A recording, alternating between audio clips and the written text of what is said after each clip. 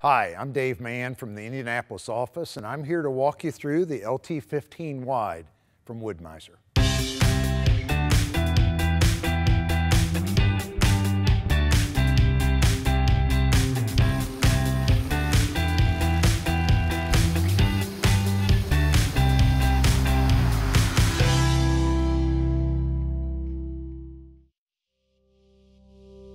The LT15WIDE is a really popular mill. It's easy to set up, easy to use. And the 15WIDE in particular, with the wide throat of 35.5 inches, gives you the ability to cut those live edge tabletops and some of those projects that the smaller mills won't allow you to do.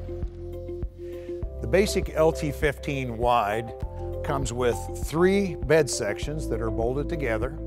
Each of them have 4 leveling feet, so a total of 12 leveling feet to rough level the mill.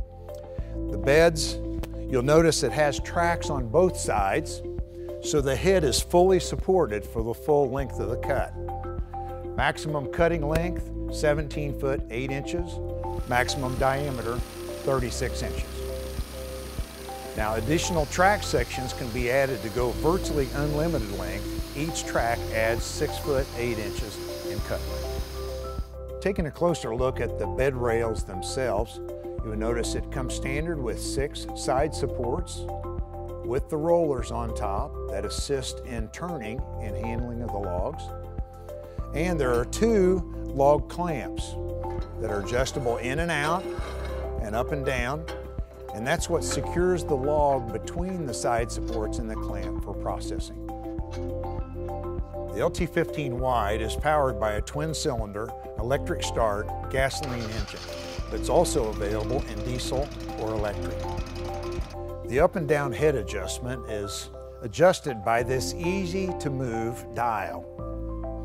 Each full turn represents 2 inches of head movement, and each notch represents 1/16 of an inch.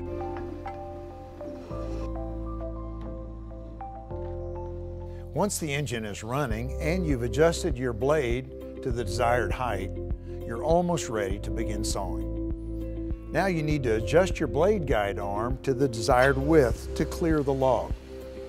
Also, adjust your water lube if needed. Engage your blade and throttle up your engine by moving the handle, and then you'll use this manual crank with the rope drive to feed the cutting head through the log. The LT15WIDE is also available with an optional power feed.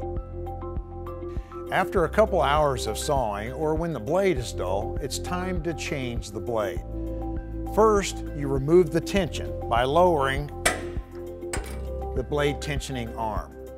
Then you would open the covers, remove the blade, replace the blade, close the covers, and retension the band.